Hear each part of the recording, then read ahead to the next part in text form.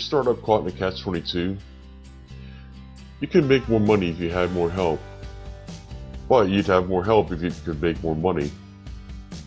And meanwhile, things are falling through the cracks, and you're feeling like you're going nowhere quick. Outsourcing.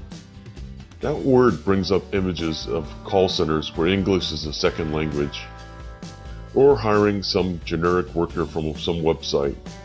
But in reality, hiring a virtual assistant can mean getting someone with specific skills and backgrounds for almost any budget. Your VA can fill both long and short-term needs, and meanwhile, because they work remotely with their own equipment, you won't need additional office space or purchases. So you can find a virtual assistant that has just the expertise you need. Sort of like a mini-me. Where can you find such help?